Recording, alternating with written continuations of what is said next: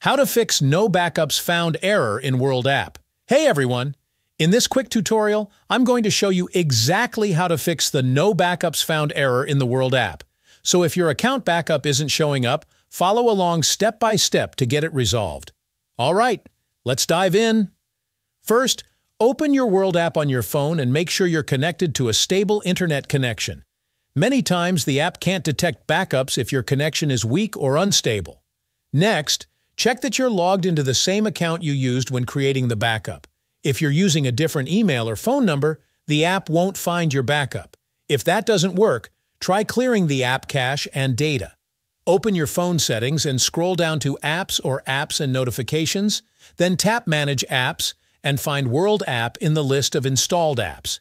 You can scroll or just use the search bar to find it faster. Tap it, then go to Storage and Cache. Here, tap Clear Cache, then Confirm. Now tap Clear All Data, then Confirm. Don't worry.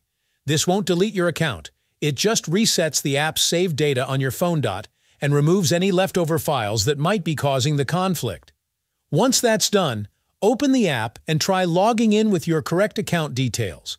If that doesn't fix it, the next step is to uninstall the app completely. Then, go to the Play Store or App Store and download the latest version of World App. Older versions can sometimes have bugs that trigger this error. Once installed, log in using the same credentials you used when you first created your account. Finally, if you're still seeing the error after these steps, it might be a server-side issue.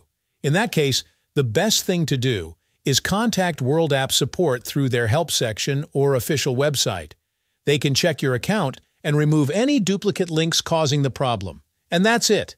By following these steps, you should be able to fix the no backups found error and get back to using the World App without any issues.